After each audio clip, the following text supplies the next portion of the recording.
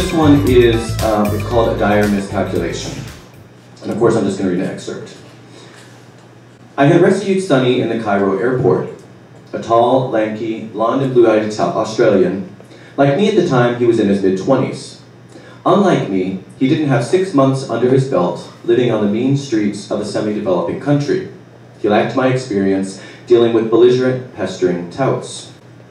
Like hyenas sensing a kill, a mob had surrounded him, recognizing a perfect victim to drag to the hotel or store or wherever else would reward them with a handsome bounty for his head. Without giving it a second thought, I broke through the chaos, grabbed Sonny by the hand, and took him with me to a cab. Shell-shocked and grateful, he offered no resistance. That was a week earlier. We'd been traveling together ever since.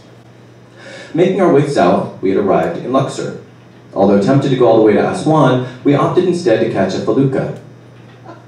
Is someone trying to get in? Is that Diane again? Oh no, it's a trash can. All right.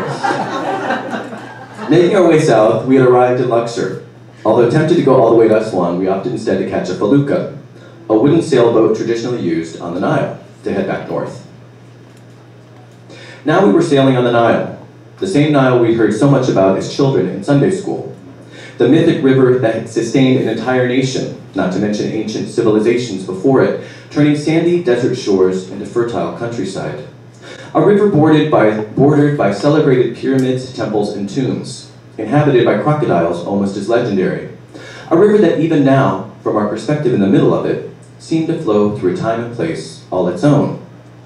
The shores were often covered with lush vegetation, grasses, bushes, and small trees crowding each other for access to the water. In other places, there was nothing but sand. Sometimes there were flat fields, sometimes steep mountains. Towering palms were common, entire stands of them occasionally sheltering dwellings made of adobe. Again, I was reminded of biblical times. As far as I could tell, the simple earthen structures were built in the same manner as they had been for millennia. The same might have been said for our felucca. For all its charm, it did not have a toilet. We, therefore, did not have a choice. If we had to go, we had to stop. Besides being ecologically irresponsible, defecating over the side of the boat would have been challenging at best, dangerous at worst. It was also likely to seriously piss off some crocodiles. Under ordinary circumstances, we could have gone several hours without relieving ourselves. As is so often the case when traveling, however, these were not ordinary conditions.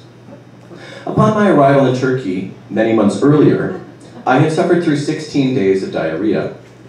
It hadn't been pretty, exactly. The upside was that I now had a gut made of steel. Or almost.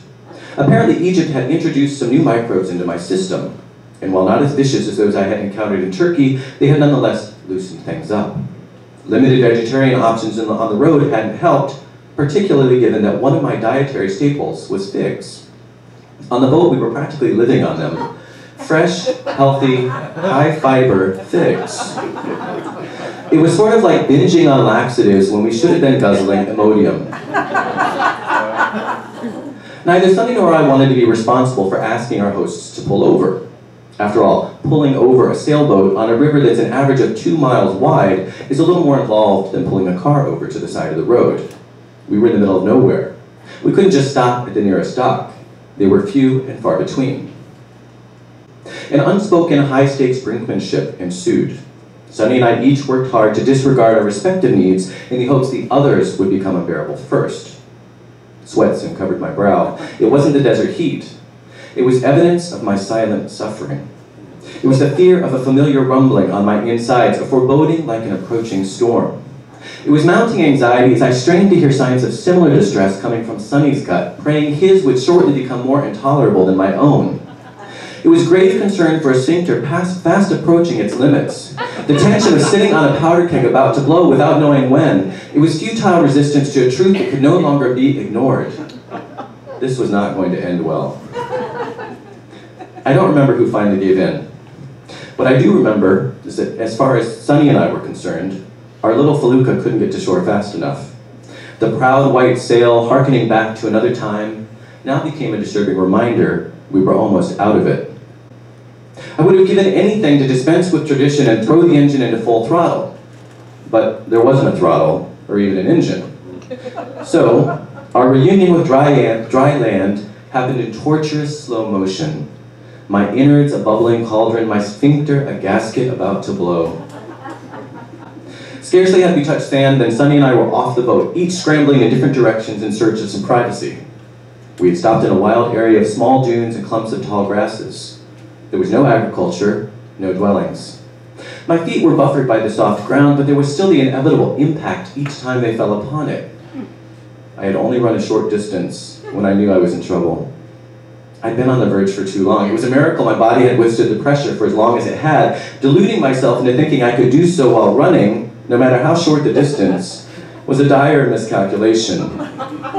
As I desperately scanned the environs for a place to relieve myself, my foot came down on the sand just a little too hard. That was all it took. My sphincter lost its grip, and I lost my race against time. And that's not the whole story, but that gives you an idea.